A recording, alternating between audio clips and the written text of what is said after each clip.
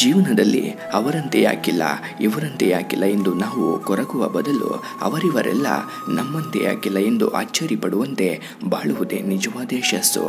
ಕಳೆದು ಹೋದವರನ್ನು ಹುಡುಕಬಹುದು, ಬದಲಾದವರನ್ನು ಹುಡುಕುವುದು ಕಷ್ಟ. ಸಮಯ ಬರುತ್ತೆ ಹೋಗುತ್ತೆ, ಕೊನೆಗೆ ಉಳಿಯೋದು ನೆನಪುಗಳು ಮಾತ್ರ. ದುಃಖವಾದಾಗ ಅಪ್ಪಿ ಅಳಲು ಒಂದು ಹೆಗಲಿರಬೇಕು, ಸಂತಸವಾದಾಗ ಹಂಚಿಕೊಳ್ಳಲು ನಿಷ್ಕಲ್ಮಶ ಮನಸ್ಸಿರಬೇಕು. ಎರಡೂ ಇಲ್ಲವಾದಲ್ಲಿ ಕನ್ನಡಿ ಮುಂದೆ ನಿಂತಾಗ ನಿನಗೆ ನೀನೇ ಎಲ್ಲ ಎಂಬ ಅಮೂಲ್ಯ ಮಂತ್ರ ಮುಖದಲ್ಲಿ ಅಚ್ಚೊತ್ತಿರಬೇಕು. ಬದುಕು ಬೊಗಸೆಯಲ್ಲಿ ಹಿಡಿದಿಟ್ಟ ನೀರಂತೆ, ಬಸಿದು ಹೋಗುವ ಮುನ್ನ ಬಳಸಬೇಕು. ಪ್ರತಿಕ್ಷಣ ವ್ಯರ್ಥವಾಗದಂತೆ. ಪ್ರಭಾವ ನೋಡಿ ಹತ್ತಿರ ಬರುವ ಜನರಿಗಿಂತ ಸ್ವಭಾವ ನೋಡಿ ಹತ್ತಿರ ಬರುವವರೇ ನಮ್ಮ ನಿಜವಾದ ಹಿತೈಷಿಗಳು.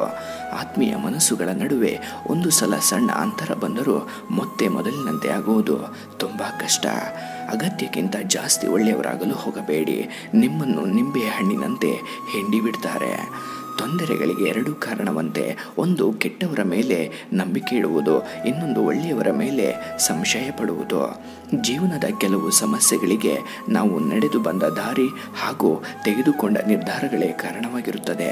ವಿಶಾಲವಾದ ಆಕಾಶವನ್ನು ಚಿಕ್ಕ ಕಣ್ಣಿನಲ್ಲೇ ನೋಡಬಹುದು, ಆದರೆ ಒಂದು ಒಳ್ಳೆಯ ಹೃದಯವನ್ನು ನೋಡಬೇಕಾದರೆ ನಮ್ಮ ಮನಸ್ಸು ವಿಶಾಲವಾಗಿರಬೇಕು. ನಾವು ಯಾರ ಜೀವನದಲ್ಲೂ ಬಿಟ್ಟ ಸ್ಥಳವಾಗಿರಬಾರದು. ಯಾಕಂದರೆ ಸಮಯ ಸಿಕ್ಕಾಗ ನಮ್ಮನ್ನು ಅವರಿಗೆ ಬೇಕಾದ ಪದಗಳಿಂದ ತುಂಬಿಬಿಡ್ತಾರೆ. ತಾಳ್ಮೆ ಸಂಬಂಧಗಳನ್ನು ಉಳಿಸುವ ಬೆಳೆಸುವ ಕೊಂಡಿ. ಕೋಪ ಇರೋ ಸಂಬಂಧಗಳ ಹಾಳು ಮಾಡುವ ಚೇಳಕೊಂಡಿ. ಯಾರೋ ಅಪರಿಚಿತರು ಕೊಟ್ಟ ನೋವನ್ನು 2 ದಿನಗಳಲ್ಲಿ ಮರೆಯಬಹುದು, ಆದರೆ ನಮ್ಮ ಬಗ್ಗೆ ಎಲ್ಲ ತಿಳಿದಿರುವ ನಮ್ಮವರೇ ಕೊಟ್ಟ ನೋವನ್ನು ಜೀವನ ಪೂರ್ತಿ ಮರೆಯಲು ಸಾಧ್ಯವಿಲ್ಲ.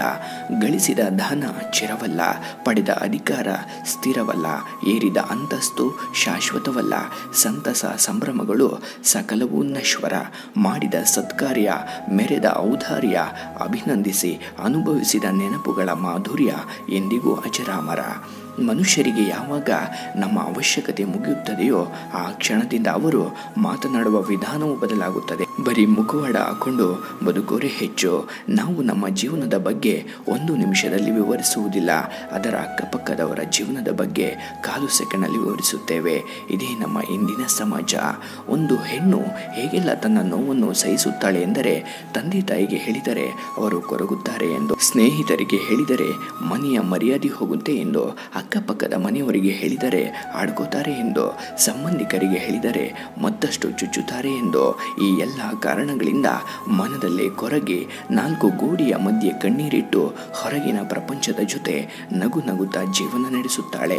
ಸಹನೆಯ ಸಾಕಾರ ಮೂರ್ತಿ ಹೆಣ್ಣು. ಹಾರಲು ಕಲಿತ ಮೇಲೆ ಹಕ್ಕಿಗಳು, ವಯಸ್ಸಿಗೆ ಬಂದ ಮೇಲೆ ಮಕ್ಕಳು ಕೊನೆಯವರೆಗೂ ನಮ್ಮ ಜೊತೆ ಇರುತ್ತಾರೆ ಎಂದು ನಂಬಬಾರದು. ಎಲ್ಲ ಗಳಿಸಿದ ಮೇಲೆ ಬರುವ ಜನರಿಗಿಂತ ನಮ್ಮ ಹತ್ತಿರ ಏನೂ ಇಲ್ಲದಿದ್ದಾಗ ನಮ್ಮ ಜೊತೆ ಯಾರು ಇರುತ್ತಾರೋ ಅವರೇ ತುಂಬ ಮುಖ್ಯ. ಇನ್ನೊಬ್ಬರ ಬಗ್ಗೆ ಬೆರಳು ತೋರಿಸಿ ಮಾತನಾಡುವ ಮೊದಲು ಯೋಚನೆ ಮಾಡು. 1 ಬೆರಳು ಅವರನ್ನು ತೋರಿಸಿದರೆ ಉಳಿದ 4 ಬೆರಳು ನಿನ್ನನ್ನು ತೋರಿಸುತ್ತವೆ. ಮಾತು ವೈರಿಗಳ ಮುಂದೆ ಗತ್ತಿನಂತಿರಬೇಕು, ಹೆದರಿಸುವವರ ಮುಂದೆ ಕತ್ತಿಯಂತಿರಬೇಕು, ಆತ್ಮೀಯರ ಮುಂದೆ ಮುತ್ತಿನಂತಿರಬೇಕು, ಹಿರಿಯರ ಮುಂದೆ ಹತ್ತಿಯಂತಿರಬೇಕು.